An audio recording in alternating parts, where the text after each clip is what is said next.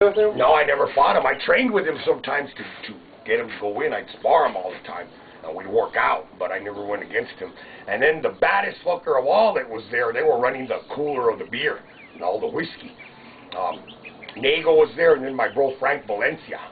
Frank Valencia was incredible, bro. He had 20 fights, kickboxing. Didn't even train. In the first minute, knocked out. He would have been a wicked cage fighter, bro. Fucker's tougher than fuck. He's such a bully and so badass that they cooked him at Phil's Liquors. Phil's Bar. Yeah. He was beating the fuck out of some vatos. He was a door dude there.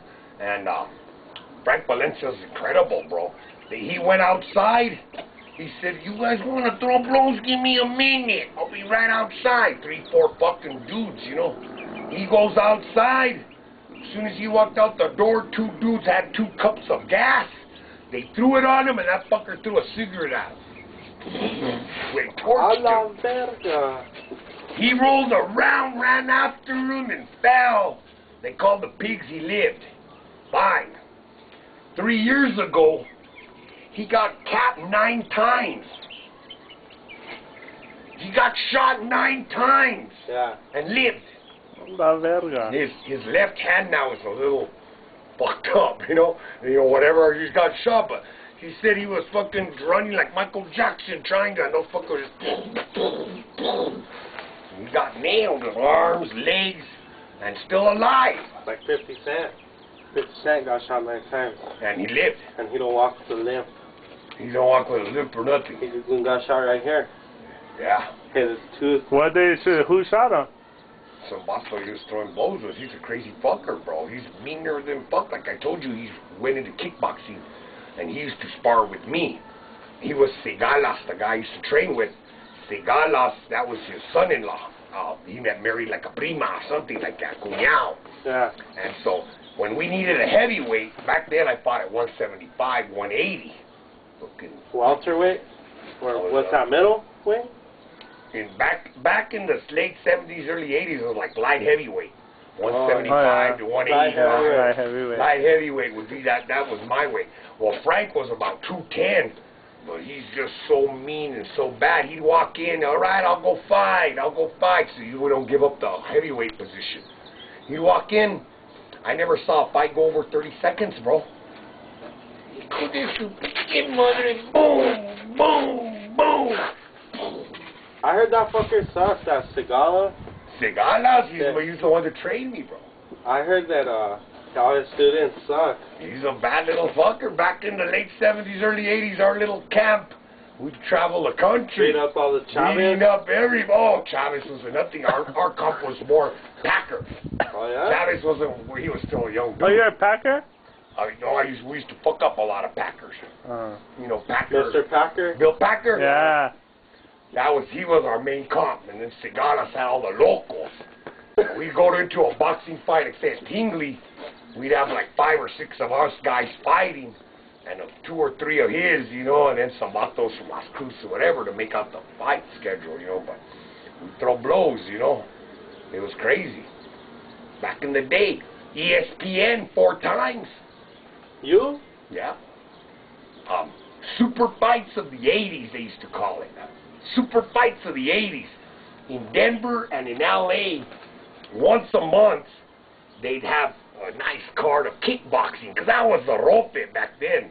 Boxing and then kickboxing was the bomb, you know. And now you got all these different cages and grappling, but back then it was boxing or kickboxing was the whole 9 yards. And back then, bro, you know, you used to fucking go over there and fight at these places. And I got pretty famous to this point. LA and Denver love a big Chicano. A big Mexicano, you know, like a Morgan, a big fucker. Sanchez, Sanchez. The crowd would be yelling when I'd be coming down the tunnel, bro. And I had a black hood with red trim. Mrs. Segalas made it for me. She was a seamstress.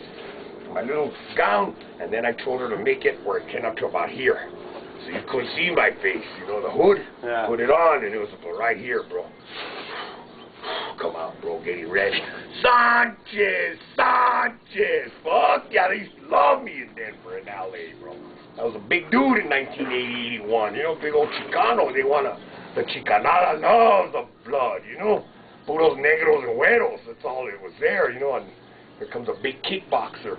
So we'd go in, bro, and throw blows and, you know, yeah, I used to go and they filmed about maybe 10 total fights, 12 fights.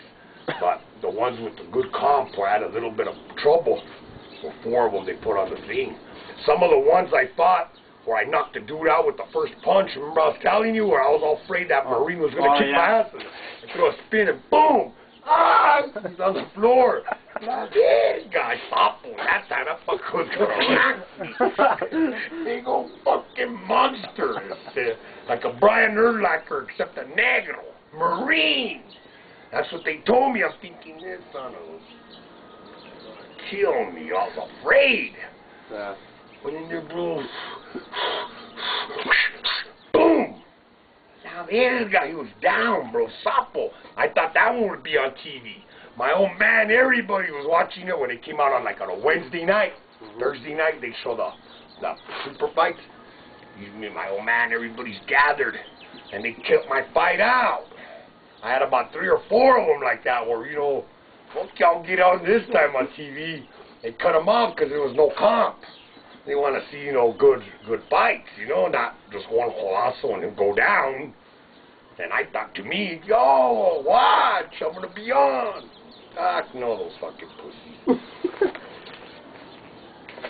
My mom still has the films, the movies, VCRs of those fights.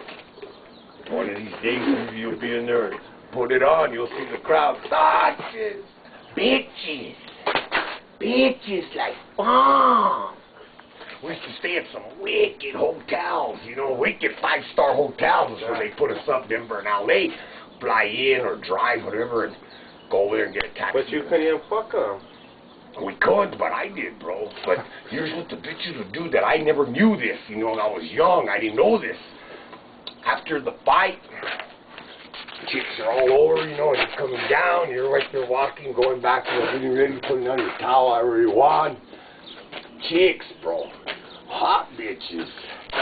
Going like that with their paper. The little paper with their phone numbers. Oh, shit. A little chick, it all over.